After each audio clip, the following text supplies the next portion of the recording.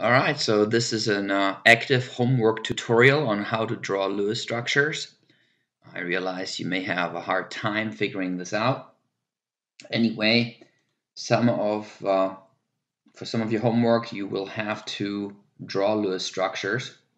Like here, it's asking you to determine the number of valence electrons in carbonate and draw the corresponding Lewis structure. All right, so before you do this, I suggest you draw the structure. So first we want to determine or draw the Lewis structure for carbonate. Step 1, you need to determine the number of valence electrons. You go to the periodic table to do that. Carbon is in group 4, that means it has 4 valence electrons. Oxygen is in group 6, that means it has 6 valence electrons. Each oxygen has 6 valence electrons. So if we add them all up, we have 1 carbon, that's 4.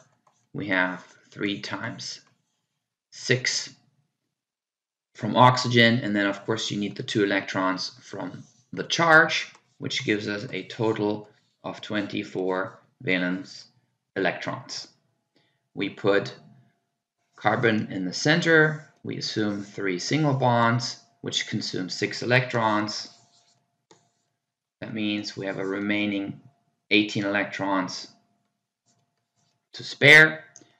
We attach oxygen atoms to each end, or we assume a single bond to each of them, and then we spread out those electrons. We put 6 on each oxygen, which actually puts an octet on each oxygen in carbonate, and then you have to stop because you ran out of electrons. Okay, so that's we just used the 18. This uses up all 24, and you check for octet. As I said, each oxygen has an octet, but the carbon doesn't. So you want to move one of these lone pairs to make a double bond, and it doesn't matter which one you use. And so, okay, well, I rotated that a little bit, but it doesn't matter. So each oxygen that's singly bonded still has 6 valence electrons. Sorry, has 6 lone pair electrons, and then the oxygen with the double bond only has 4 because we moved them lone pair to make 2 electrons. Okay, now we can go to active. And you click on, I hope it shows up. You click on the plus sign, it brings up just 2 blobs with a line, right? So you use your mouse, you can highlight either this atom or that bond.